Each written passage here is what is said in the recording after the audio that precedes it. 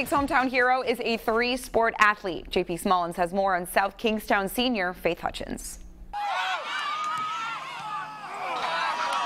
She earned first-team All-State and All-New England honors in goal for South Kingstown. Faith Hutchins helping her team to the state final 2 years ago and the semis last fall. I remember watching her in tryouts, and the first save she made, I knew she'd be a star. And Faith is just such a rock, and as a coach, to look back to the goal and see her back there, it's an unbelievably calming feeling to know you don't have to worry about it.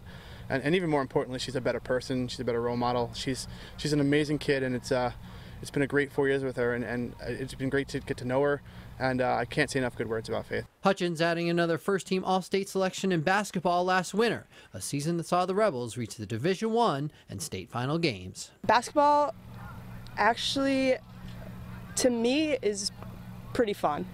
It's kind of the season where I can just let loose and play my absolute best and not worry about anything, really. And again, a lot of the girls on the soccer team play on the basketball team as well.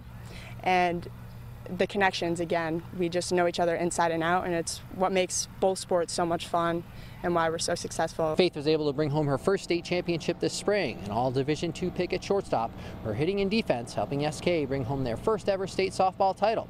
Her success in so many fields, attracting attention from Division I college programs, but also making for a difficult choice. I've had a lot of ups and downs deciding which sport, and my heart is with softball, but I just have so much fun playing all three. Right now it's up in the air, and really it can go any way, any which way, and I will be more than happy to play any of the three. So I've had a lot of conversations with her over the years about what sport she wants to play, and I told her I can't relate to you because I wasn't that great in all three sports. So it's a hard choice, but this kid, if she's so determined and focused, that I know she'll be successful in whatever she chooses. And selfishly, I hope she chooses soccer so I can watch her continue to play. But you know, I have zero doubts that this kid will be a star at the next level, whatever she chooses. With your Cardi's Furniture and Mattresses hometown sports hero, I'm JP Smallins.